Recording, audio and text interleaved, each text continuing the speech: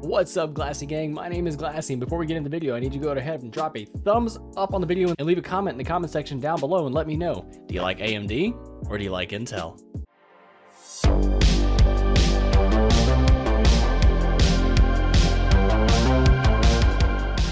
Today, we're going to be talking about AMD's new 7000 series processors and the little sneak peek that they gave us recently at CES. Personally for me, I'm an AMD guy. I've got a 5900X in my rig right now, but recently at CES, AMD went ahead and announced that they're going to have a 5nm Ryzen 7000 series processor, codenamed Raphael. It's going to be a Zen 4 CPU, in which they also unveiled the Ryzen 7 5800X 3D, which has 96 megabytes of L3 cache. So basically what they're trying to do is what they've always done. AMD versus Intel, back at it again, smacking it out in the ring.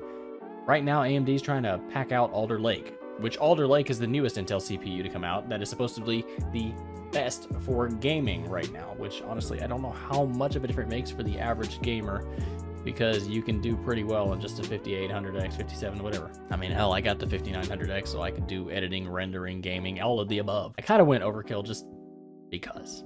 Yeah, my wife wasn't really happy about how much I paid for it, though. So AMD has kind of teased about the new 5nm CPUs that are going to be the Zen 4. And not only that, they're dubbing it the Ryzen 7000 series. It's going to be a completely new design. So you know how the current CPUs just have that regular square look that's raised. They kind of look like the Intel CPUs, the newer ones, but better.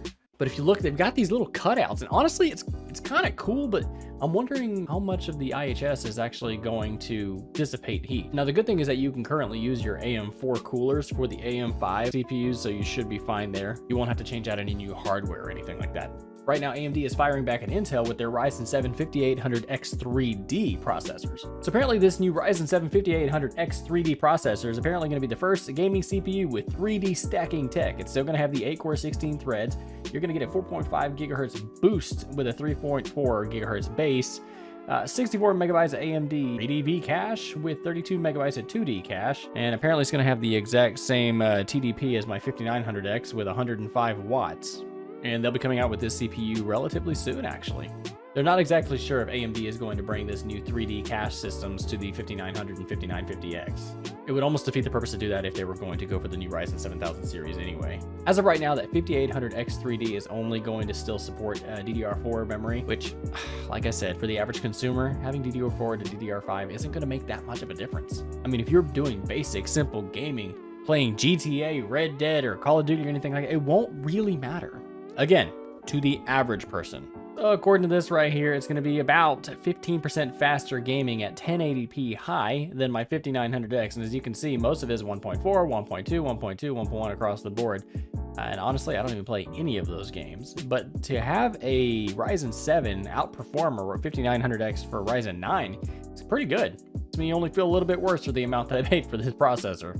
And not only that, whenever it comes to the 12900K from Intel, it's actually right on par with it. So AMD is already firing back. Intel's like, you know, we got this brand new processor that just came out and we're doing great with it. We're better than you, AMD. And AMD's like, nah, fam, we're just warming up.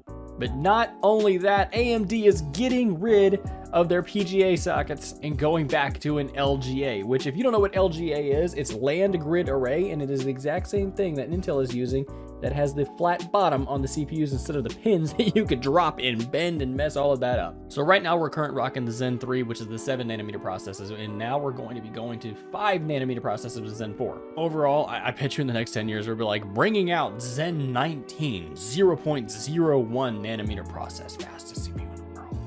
It just seems like every time, and this is true that goes around when it comes to tech, is that every time something new comes out, you grab it, you've got the best, latest, and greatest technology. Tomorrow, something new comes out. So I'm going to rock my 5900X all the way until it dies. I won't even build a reg for the next 5-8 years. But I want to know what you guys think. Are you an AMD person or are you an Intel person? And if so, what processors do you have and which one do you like? Which one do you think is the best? And do you think that AMD is going to continue to outperform Intel from here on out? But like I said, anyway, guys, leave a thumbs up, watch the video all the way through, leave a comment down below what you think, and I will see you in the next one.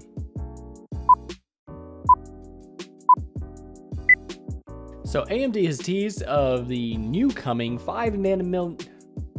So AMD has kind of teased around for the new and upcoming So AMD is kind of teased around for the new and upcoming 5nm. Fuck me. Right now, AMD, as of right now, that Ryzen 7 5700, as of right now, that 5000